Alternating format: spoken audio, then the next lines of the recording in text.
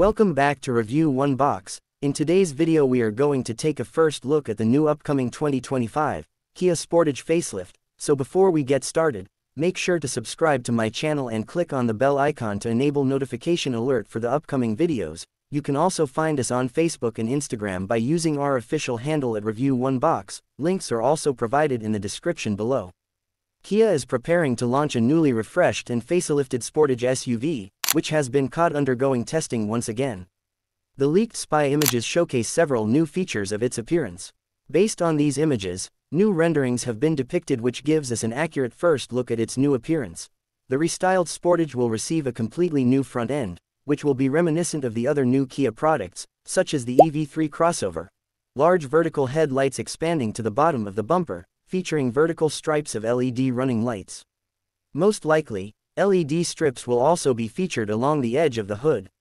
The crossover will receive a new radiator grille in a more angular style, while its upper part will retain a horizontal bar like the current model.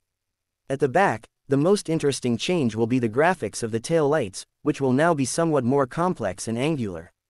The rear bumper will also be updated with a silver decorative insert of a different shape and a different arrangement of reflectors. In addition, the Sportage will receive a new design of 4-spoke wheels. The interior will also be revamped in the current new fashion of the brand with a minimalistic approach. Most of the engine lineup will be retained from the current model, including naturally aspirated and turbocharged petrol engines, along with diesel engine.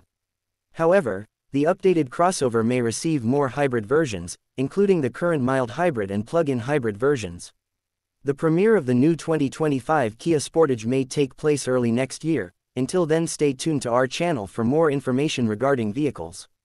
As always, thanks for watching. Like, comment and share with your friends. Don't forget to subscribe to my channel and I'll see you in the next video.